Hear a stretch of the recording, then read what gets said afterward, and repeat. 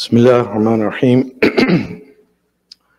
Alhamdulillahi Rabbil Alameen wa sallallahu wa sallama ala nabiyyina Muhammad wa ala alihi wa sahbihi wa sallam.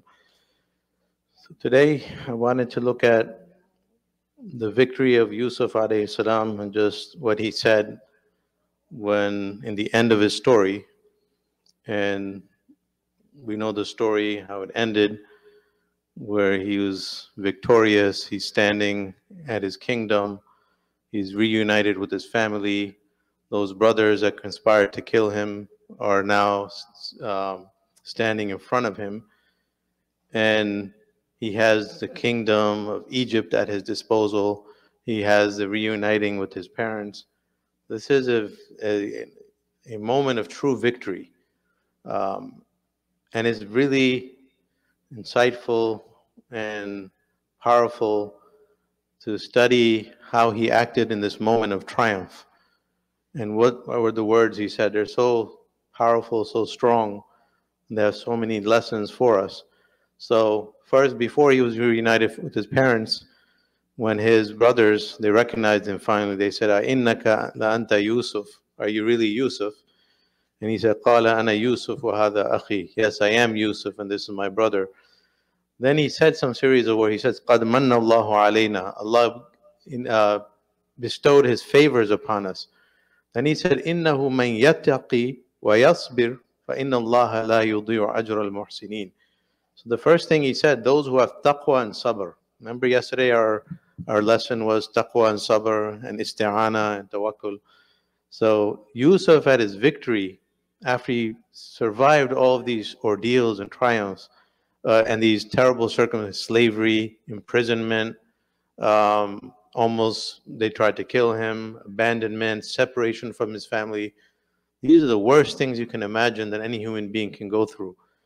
But at the moment of victory, he says, those who have taqwa and those who have sabr, those two things that people need, believers need to overcome their trials. He says, فَإِنَّ اللَّهَ لَا يُضِيعُ أَجْرَ الْمُحْسِنِينَ.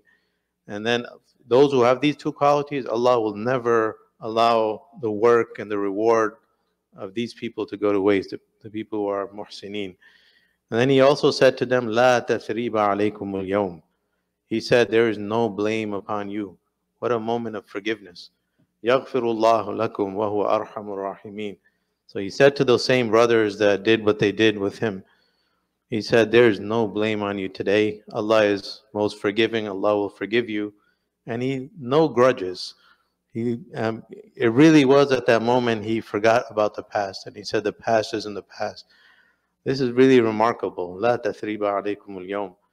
And this is actually the same thing that our Messenger of Allah sallallahu alaihi wasallam, when he was victorious over Mecca, a very similar circumstance.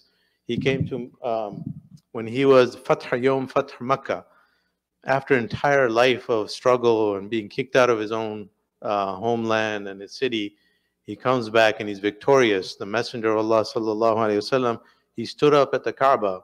This is his ultimate moment of triumph. And he said, he praised Allah Azza wa Jal. And he said to them, مَاذَا تَنْظُرُونَ يَا مَعْشَرَ قُرَيْشِ. After he praised Allah, he said, "Oh, people of Quraysh, what do you think? What do you think that I would do now?" So they said to him, "Khaira, you will do nothing but good. Akhun Kareem, ibnu Akhin Kareem." He said, "You are a noble person, a noble brother of ours, and the son of a noble brother." So these same enemies, now that they're vanquished, now that the mercy of the conquering army, now their stance has changed. So he said, "Ana aqulu lakum kama qala akhi Yusuf." I will say to you what my brother Yusuf said. "La tathriba alaykum al-yawm." He said those same words on Fath Makkah, because he was really following in the footsteps of Yusuf. And then when he was reunited with his parents at the end of the story, verse number 101, that's the only one I want to focus on. He said, and this is the last verse in the story of Yusuf alayhi salam. And after that, Surah Yusuf continues, but with general lessons. So the last thing Allah quotes Yusuf alayhi salam, رَبِّ قَدْ آتَيْتَنِي مِنَ الْمُلْكِ وَعَلَّمْتَنِي مِنْ تَأْوِيلِ الْأَحَادِيثِ فَاطِرَ السَّمَاوَاتِ وَالْأَرْضِ أَنْتَ وَلِيِّي فِي الدُّنْيَا وَالْآخِرَةِ توفني مسلما والحقني بالصالحين.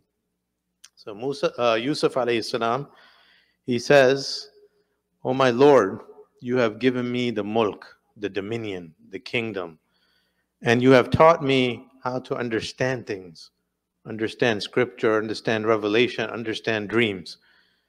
And then he said, "Fatir as-samawat." So Yusuf mentions three blessings in this verse.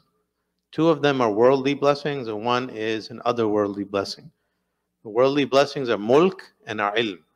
So he had political power, political dominion, and he had knowledge.